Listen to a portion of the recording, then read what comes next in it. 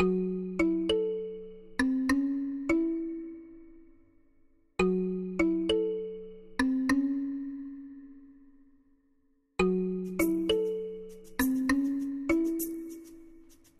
students, today I want to talk about what species are not, and in particular I'm talking about named species.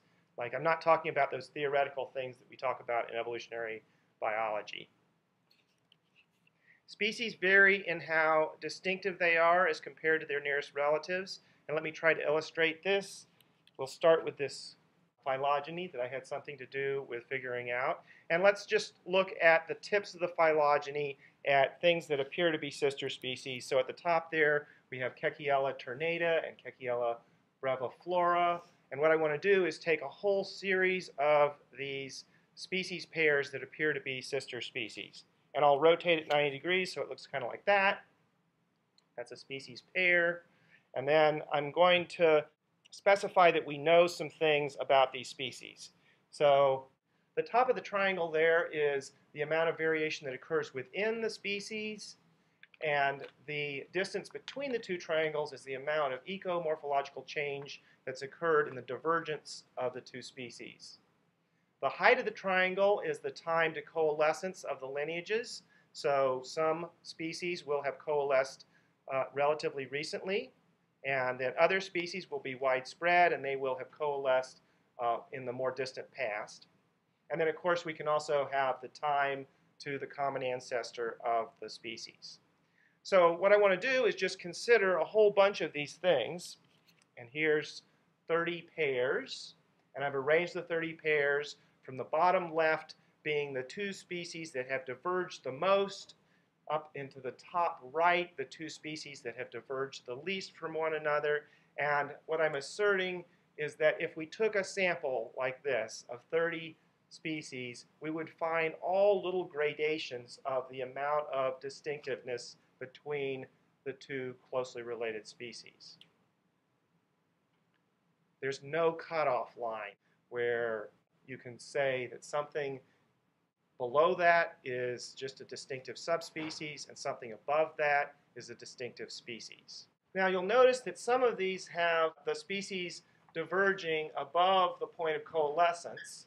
Those are progenitor derivative species pairs where you had one species, usually a widespread one, that lived probably in one niche, and then it gave rise to a new species that's distinctive, and that arose just out of part of its range. So for instance, the big cone Douglas fir that we see here is a narrow endemic, and we think that it probably arose from within the widespread regular Douglas fir, and that widespread regular Douglas fir would be a progenitor species, and the big cone Doug fir would be the derivative species.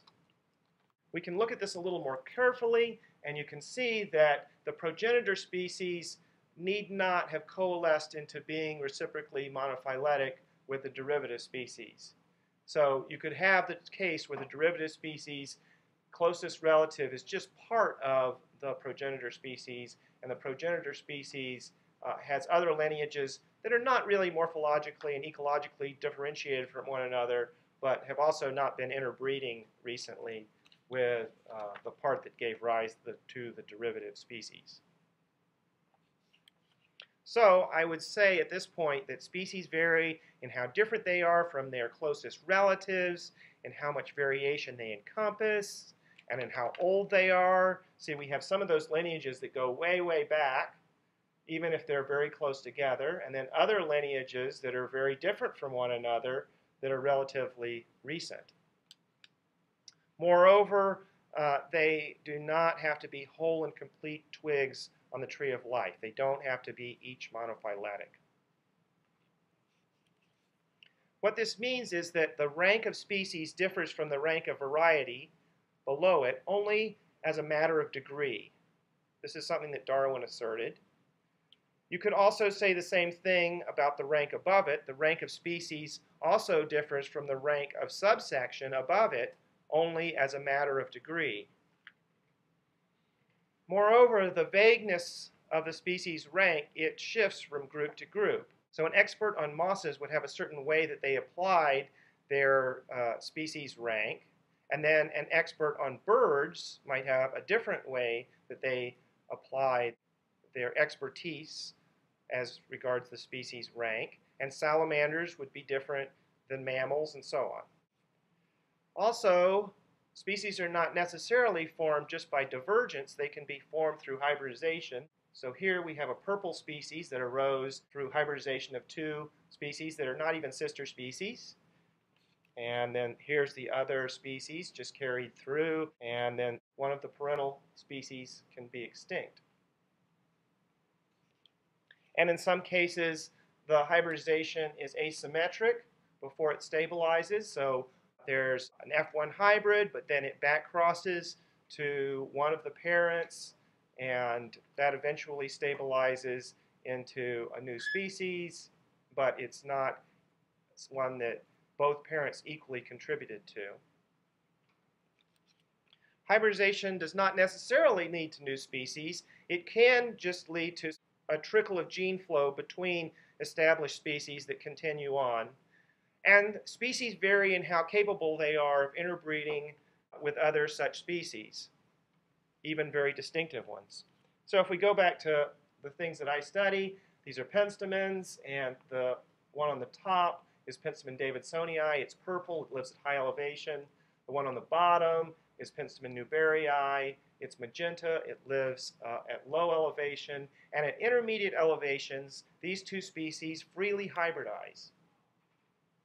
But that hybridization is restricted to just a narrow band of elevation, and the genes presumably can leak into these two opposite species, but somehow or other natural selection keeps them in their niches.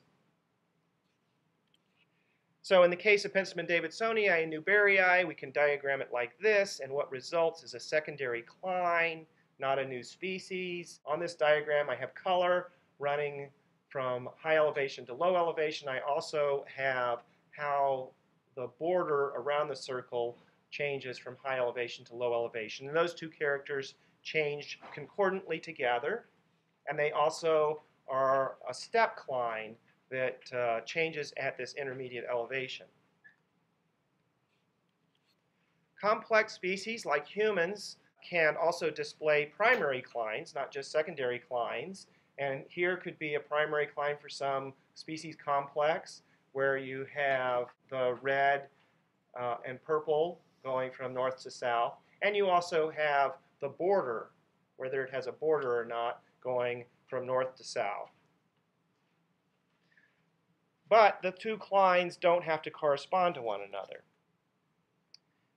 You can have characters that are not concordant in primary clines. And so here I have color going north to south, but I have the border going east to west, where the ones on the west have a thick border and the ones on the east have no border. And there's no place along the line where you could draw it. You couldn't separate this out into two species because it's just a gradual cline, and it contains a lot of variation. Some species are like this, others are not. You also have some species that display mosaic variations, where you get little patches of one character or another character. This might be the case where, for instance, there's patches of a soil that's very toxic, and so the background soil is fine and everything is adapted to that, but then when the plants get on the toxic soil, they tend to adapt to it, and so they're a little bit different on the toxic soil, and that forms a geographic mosaic. So to recap here, species vary in how different they are from their closest relatives. They vary in how much variation they encompass, and that variation may be clinal or it may not be clinal. Species vary in how old they are. I might also say that species vary in how broad their geographic ranges are, whether they have narrow geographic ranges or broad geographic ranges. Species do not have to be reciprocally monophyletic with their nearest relatives. They may have formed through divergence alone, or they may have formed through hybridization, or some combination of the two. Almost any kind of characters can distinguish closely related species, like being adapted to different habitats, or having different blooming seasons, or having pollen tubes and styles that are incompatible.